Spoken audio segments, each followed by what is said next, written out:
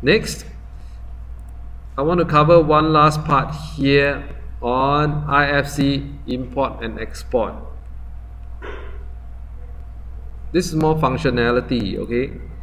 If you look at this here, IFC file format is essentially referring to industry foundation classes. Industry foundation class is a name intended, it's a file format intended for building and construction. The only difference is it is designed in such a way that no software owner owns this particular file format. Alright? But because nobody owns it, nobody claims ownership for it, nobody really gives too much of a hoot about it. Alright? It's a program. Nobody wants to write things that are too precise or too better. Okay, I'll just show you how it works. In order to export this whole thing out, go to the big R button, export, save as an IFC file. It's here. Click on this, you give it a name, say IFC export from Revit. In your case, it's session 4. So we'll save it. What happens is it will write and everything and so on, and then it will export out. Now, unless you have AutoCAD, you use AutoCAD architecture, you will be able to go to the big A button and open the IFC file format.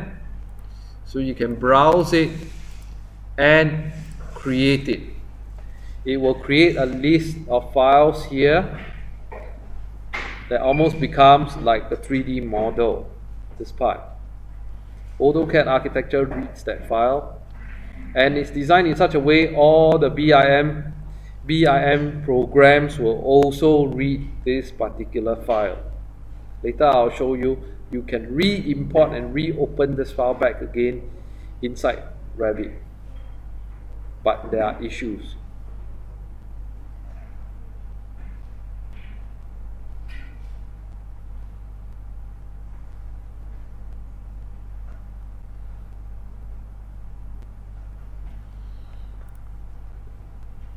Each time you open, it will create a whole bunch of files here, depending on how many floors you have. Okay, and then with this, you can see it and view it like a 3D model this way, like that. It's a lot cleaner inside AutoCAD compared to now. Let's reopen this IFC file inside Revit also. Okay, and then we click open. What's going to happen is you can also read this file. Once Revit exports it out, this is what will already happen. You will barely have, you still have the wall types and all.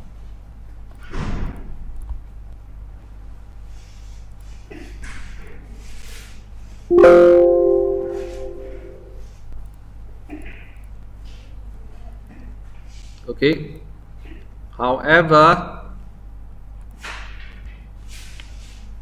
when you view this model in 3D, you will find that the model becomes quite messy, especially the family classes and everything.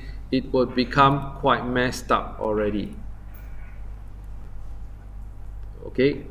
So a little bit hard to manage once this has been exported out and re-brought back in again, this part.